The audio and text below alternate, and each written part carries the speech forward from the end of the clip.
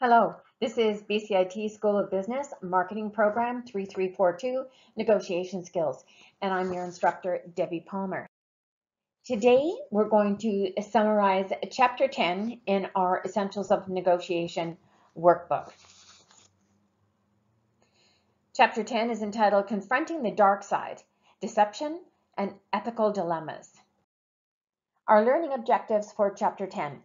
After reading this chapter, you should be able to explain what ethics are and why they apply to negotiation. List the questions of ethical conduct that are likely to arise in negotiation. Explain what motivates unethical behavior and identify the consequences. And lastly, describe how negotiators can deal with the other party's use of deception. Learning objective 1. What do we mean by ethics and why do they matter in negotiation? First, let's define ethics. Ethics are broadly applied social standards for what is right or wrong in a particular situation or a process for setting those standards. Ethics grow out of particular philosophies which purport to, first of all, define the nature of the world in which we live, and secondly, prescribe rules for living together. An ethical dilemma exists for a negotiator when possible actions or strategies put the negotiator's potential economic benefits or other non-economic benefits of doing a deal in conflict with the negotiator's social obligations to other involved parties or the broader community. 4 standards for evaluating strategies. Number 1, choose a course of action on the basis of results I expect to achieve. Number 2, choose a course of action on the basis of my duty to uphold appropriate rules and principles. Number 3, choose a course of action on the basis of societal norms, values, and strategy of my organization or community. And number 4, choose a course of action on the basis of my personal convictions. Applying ethical reasoning to negotiation. There are 4 different approaches to ethical reasoning. Number 1, end result ethics. That is, doing whatever is necessary to get the best possible outcome. Number 2, duty ethics. Acting on certain obligations to direct conflict. Number 3, social contract ethics. The rightness of an action is based on the customs and norms of a particular society or community. And number 4, personalistic ethics. The rightness of the action is based on one's own conscience and moral standards. The approach to ethical reasoning you favor affects the kind of ethical judgment you make and the consequence behavior you choose. And here's our second learning objective. So what questions of ethical conduct arise in negotiation? Firstly, ethically ambitious tactics, which is mostly all about the truth. Ethically ambiguous tactics that may or may not be improper depending on an individual's ethical reasoning and circumstances. Next, the attention here is on what negotiators say or what they say they will do than on what they actually do. And arriving at a clear, precise, effective negotiated agreement depends on the willingness of the parties to share accurate information about their own preferences, priorities, and interests. At the same time, negotiators seek maximum self-interest and may not disclose certain information. This gives rise to the fundamental negotiator's dilemma involving trust and honesty. Sustaining the bargaining relationship means choosing a middle course between the complete openness and complete deception. And deception in negotiation can rise to the level of legally actionable fraud. Next, identifying ethically ambiguous tactics and attitudes towards their use. What ethically ambiguous tactics are there? Of the 6 categories, 2, use of traditional competitive bargaining tactics and emotional manipulation, are viewed as generally appropriate and likely to be used. These tactics, while mildly inappropriate, are nevertheless seen as appropriate and effective in successful distributive bargaining. The other four categories of tactics are generally seen as inappropriate and unethical in negotiation. And these four are misrepresentation, misrepresentation to opponent's network, inappropriate information gathering, and lastly, bluffing. So is it right to use ethically ambiguous tactics? The studies summarized here indicate that there are tactically agreed on rules of the game in negotiation. In these rules, some minor forms of untruth, misrepresentation of one's true position to the other party, bluffs, and emotional manipulations may be seen as ethically acceptable and within the rules. Outright deception and falsification are generally seen as outside the rules. And our third question is the deception of omission versus commission. The use of deceptive tactics can be passive or active. There are two forms of deception. First, misrepresentation by omission, which is failing to disclose information that would benefit the other, and misrepresentation by commission, actually lying about the common value issue. Studies indicate people are more willing to lie by omission. This reinforces the norm of caveat emptor, in other words, buyer beware, and the onus on the negotiating parties to ask pertinent questions to probe for any potential deception by omission. So why use deceptive tactics? This is our learning objective 3, and we'll look at motives and consequences. First, the power motive. In the exchange of facts, arguments, and logic, it's assumed that the information is accurate and truthful. Any inaccurate and untruthful statements introduced into this social exchange manipulate information in favor of the introducer. Through the tactics such as bluffing, falsification, misrepresentation, deception, and selective disorder, the liar gains advantage. Other factors leading to unethical behavior. Situational factors can drive unethical behavior. For example, a salesperson pushed to meet a quota as a year-end approaches, as can personal characteristics. Research shows the following factors led to unethical behavior. First of all, an organization's ethical standards of behavior are more ambiguous. Next, a person is concerned more with their present circumstances than what their circumstances are likely to be in the future. Next, a negotiator perceives their current situation as a loss frame rather than a gain frame. And you can see the discussion on framing effects in Chapter 6. Next, negotiators experience anxiety, and deception is lower when they experience optimism. And next, incentives are high. And lastly, a negotiator's disposition has a high level of moral disengagement, meaning they find it easier to justify morally ambiguous choices. Two more reasons for the use of deceptive tactics.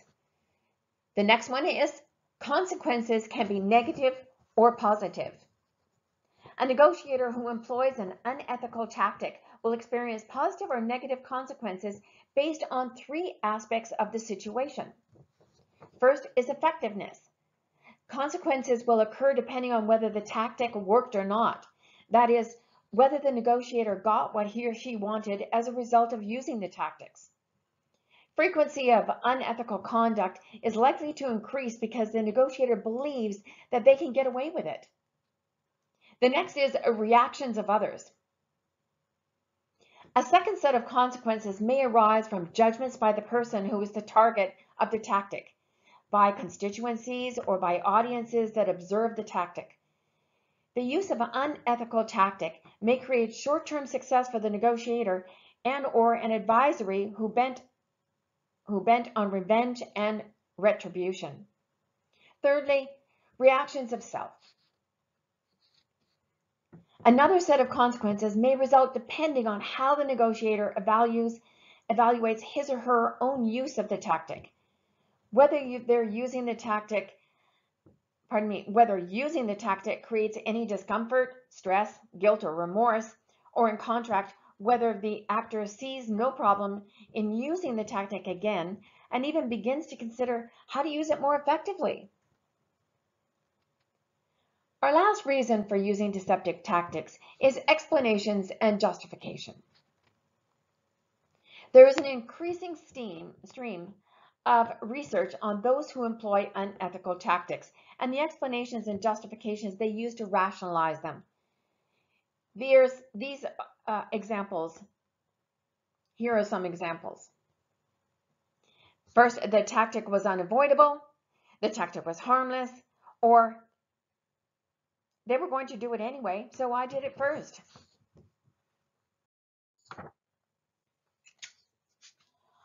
Our last learning objective for Chapter 10 is how can negotiators deal with the other party's use of deception? Research evidence indicates that liars are not easy to spot. However, if you think the other party is using deceptive tactics, then take steps to do the following.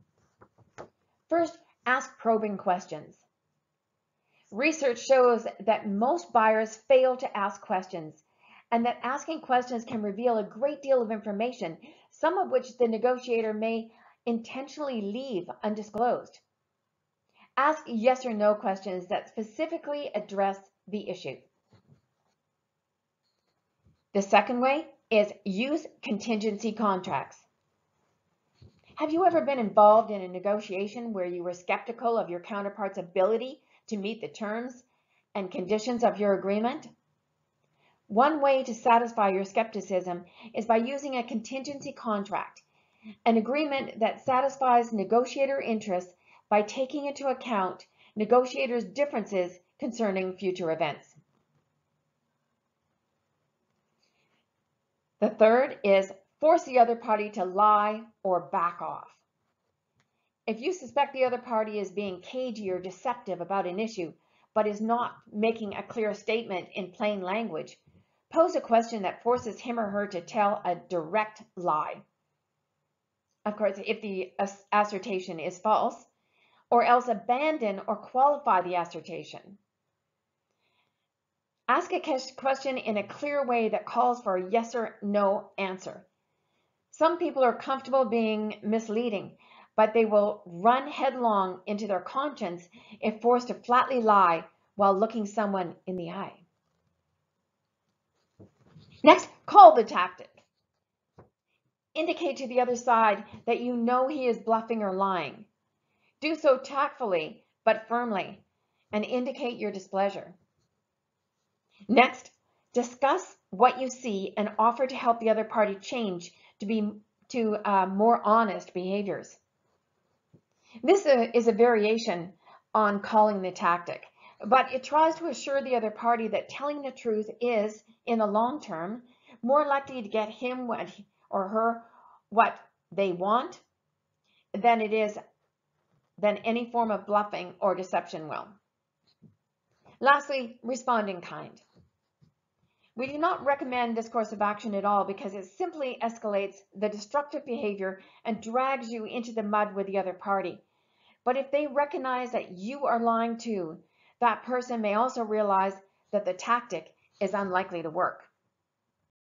So how do you handle your own temptation to use deception? Avoid the temptation to use deception in negotiation with the following tips. First, consider the retribution costs. This can be a risk of losing the deal, or loss of faith can also cause significant damage. Next, prepare to answer difficult questions.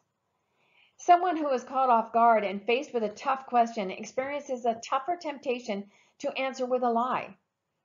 Those who consider this in their preparation plan are much less likely to have to make quick decisions than to get them in trouble. That will get them in trouble. Next, as soon as a lie is told, from that point on, the rest of your story has to be structured to fit with that lie. Another way to avoid your temptation for deception is to refuse to answer certain questions. Answers such as the following may help. For example, this is a discussion we can have later on, once we have both committed to the deal. I don't feel comfortable divulging that information at this time.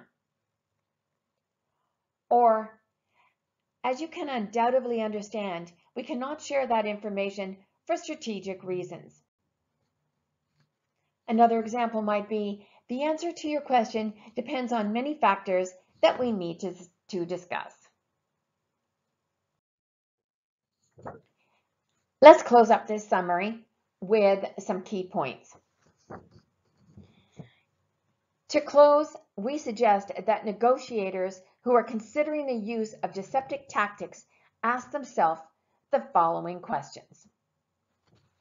Will they really enhance my power and help me achieve the objective? How will the use of these tactics affect the quality of my relationship with the party in the future? And how will the use of these tactics affect my reputation as a negotiator? Negotiators frequently overlook the fact that although unethical or expedient tactics may get them what they want in the short run, these same tactics typically tarnish reputations and diminish effectiveness in the long run.